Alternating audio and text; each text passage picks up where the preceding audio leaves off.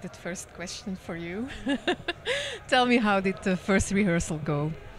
I think it was good. I mean, we have a lot of things that we're going to change, but it was very productive, and the crew, the team is very collaborative. So I think that it's all going to work out.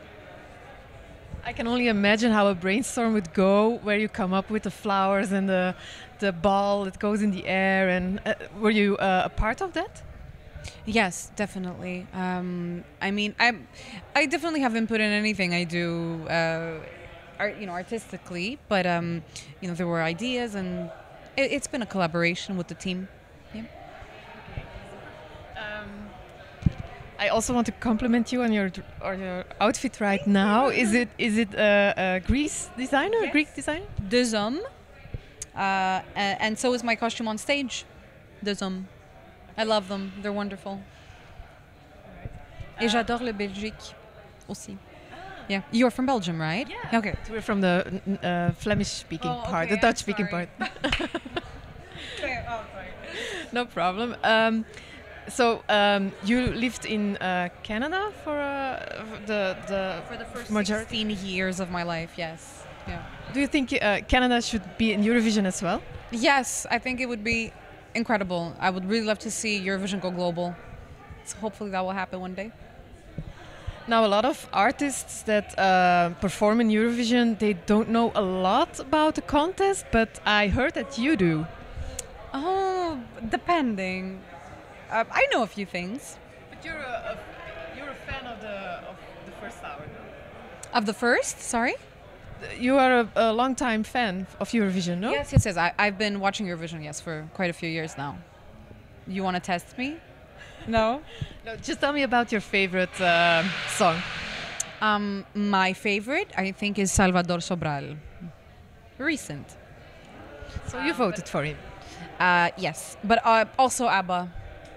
I love, and I also like Sébastien Tellier a lot. And who else have I really liked? I've liked so many. And I really like the old, really old performances, like in the 70s. I just love that aesthetic. So yeah, a bunch of great acts, definitely, and wonderful artists that we've gotten to know because of Eurovision.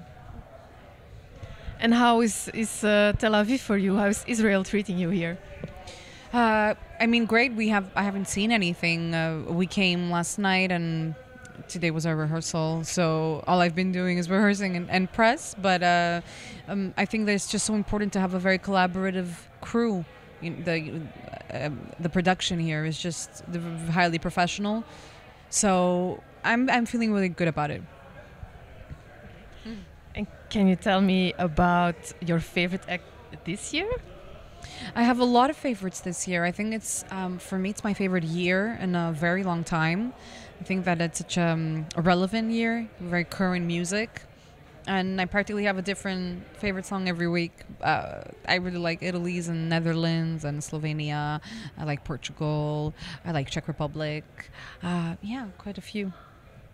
Now, your song is very different from the song that Greece brought us last year. Can you tell me about the meaning of the song, the message that you want to bring across?